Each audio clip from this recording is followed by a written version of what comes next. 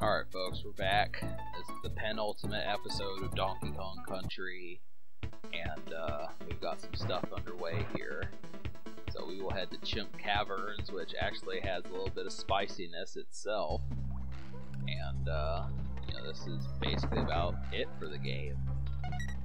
You know, that's the thing, I mean, as much as I like Donkey Kong Country 2, which I actually like better than this game, I wish that we would have had like a similar template as this game for like a sequel. Because, you know, most of the time when there's sequels, there's always something new. They don't have like the same engine. Like if they would have made another Super Mario Bros. 3 game with those same graphics and stuff, rather than making new graphics and new engine and stuff, I would like that. And that is kind of the situation, because I just feel like this game needed more than 6 worlds. I mean, there's how many more things they could have done.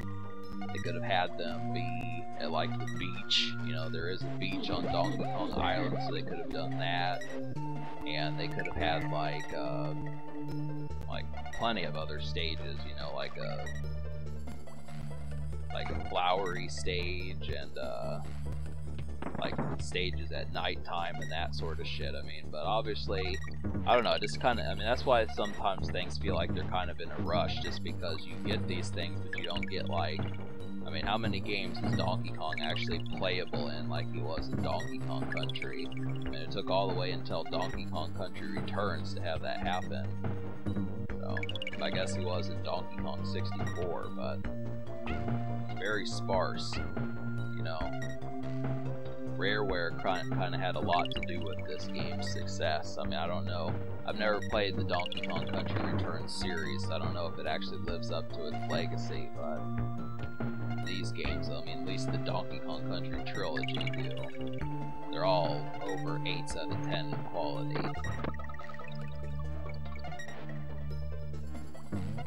This is where things kind of start getting screwy. You basically do need that tire. That's kind of the thing.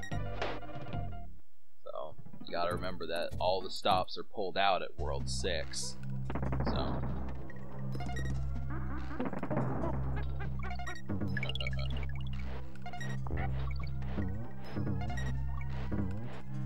But yeah, after this next episode, I've got my next Let's Play that I'm going to do, and this is, of course, a new test for me, because I've never actually beaten this game before. So it should be interesting to see. I think I could basically take care of most of the game, besides, like, maybe the final boss. Which that happens to me so frequently. I always manage to do everything but that last boss or that last stage, so it'd be nice to be able to beat that game. But we'll see. And at least I'm going to give it a lot. I mean, even if the final episode of that comes out like 4 months later, I'm still going to do it. Give me something to work towards.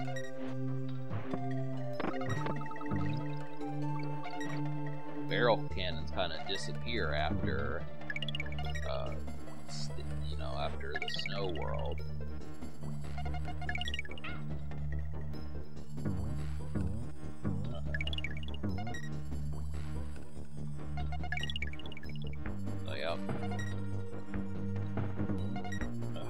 That was a tricky part right there.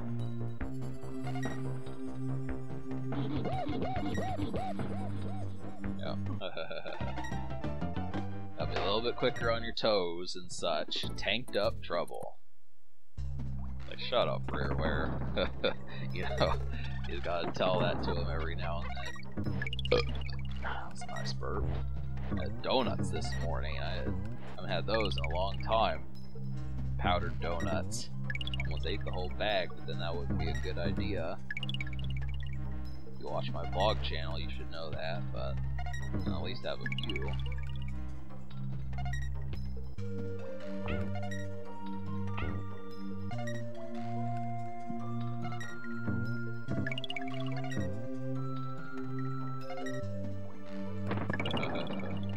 I don't know if I feel like this game is a classic. It is good, but there's just things about it that piss me off. I mean, I respect it just because it went real forward with the idea behind a platformer, but it's still virtually, I mean, I just feel like the game can get cheap at times, you know, and Mario didn't really do that much. mean, if that's my only complaint, I mean, obviously that might just be opinionated, but it just depends. I mean, when you play this game, you realize that, you know, some of the things that are tripping you up are just due to enemy placement, and this is kind of like, well...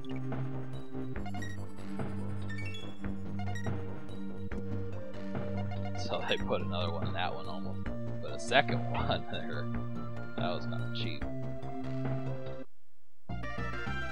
That almost gave me a game over, and I would have had to do that whole world over again. This is the last stage that Ramby's in. Isn't that crazy? Your last animal buddy was also your first animal buddy. But unfortunately, I don't have him for very long.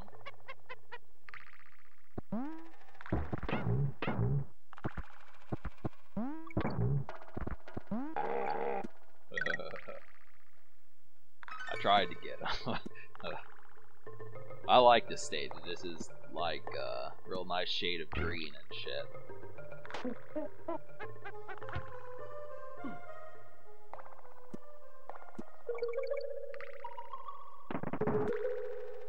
They give you a lot of TNT barrels. I'm trying to figure out, you know.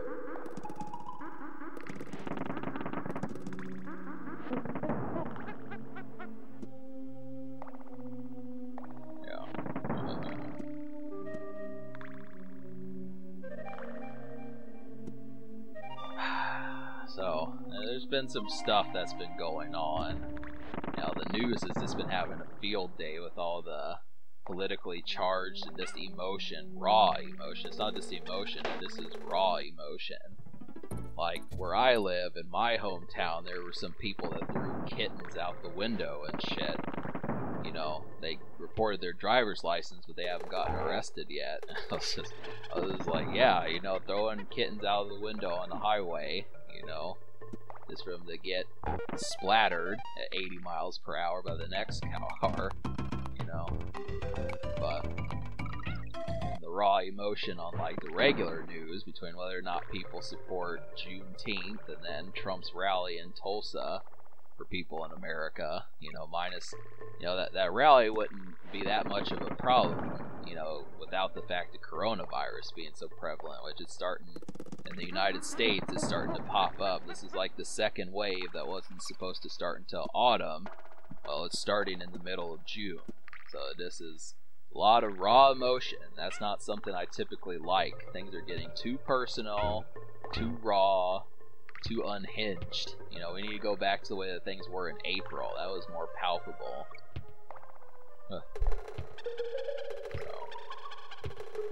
So. But yeah, you basically have to go through that door to get to that ditty barrel. And you can die if you get hit here, so it's not a bonus room.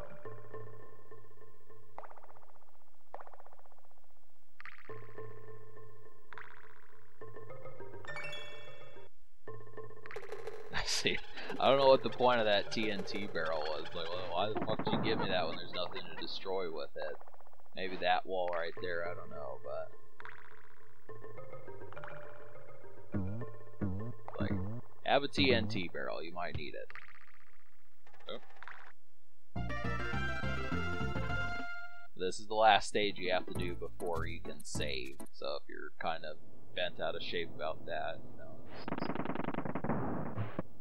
this one isn't too terrible. I don't really get the bonus areas. I'm just like, fuck it, I just don't want to have to keep replaying these and such.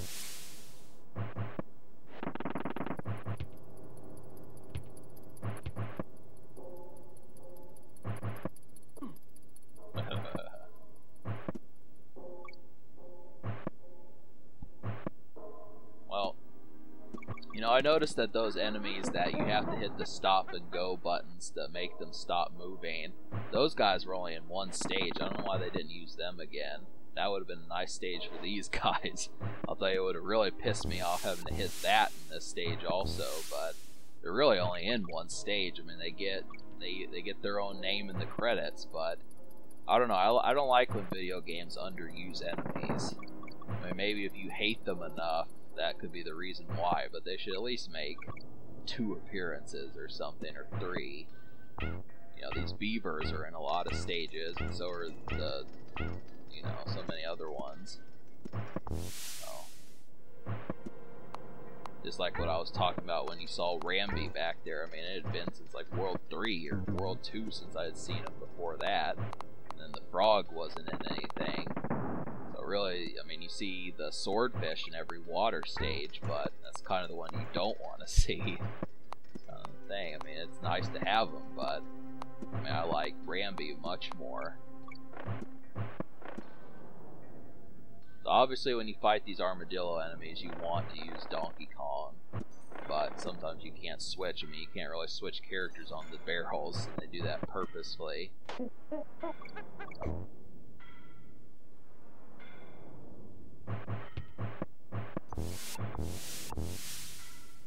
I guess we do one more stage, so I'm gonna go back to World 5 and save, homie.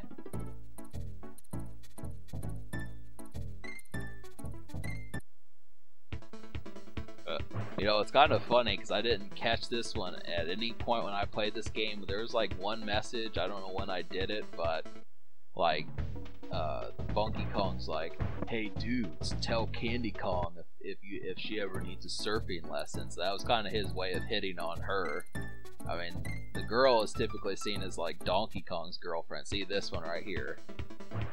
He was like, "Tell Candy if you ever see her, I'll give her surfing lessons anytime." So Funky Kong's kind of being saucy there. It's like, I mean, obviously anyone would, but it's kind of funny. That was like the first time I ever caught that message. I've had this game since it came out.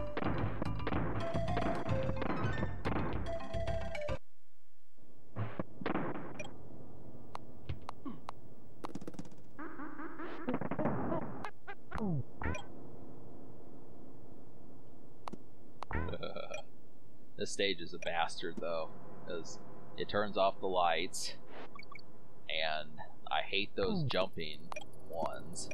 They jump when you press the jump button, so that's the way they're programmed to do it. So you have to be even more decisive with your jumps.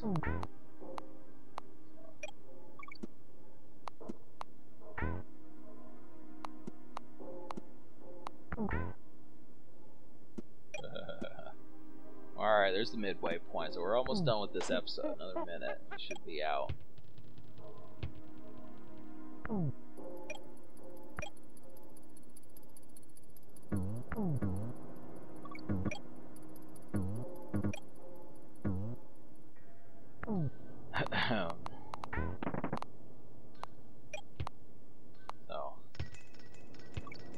This is somewhat of a dark game. I mean, I do feel like it's not just like 8-year-olds and 12-year-olds who can play this game. I mean, this basically speaks to all ages.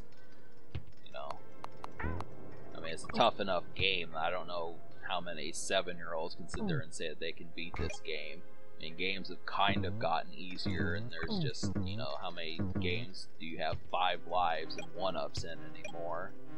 That's the thing in the 90s. That was definitely what I grew up in, is trying to say, hey, you got 5 lives, when you die, it's game over. If you don't get to a save point, you're doing it all over again. So, Fortnite could never do that. So, I don't hate Fortnite. It is kind of like hell. I mean, this has revolutionized, like, 2017 forward gaming so much. I mean, it's like, if you don't have these same mechanics, you're, in problems.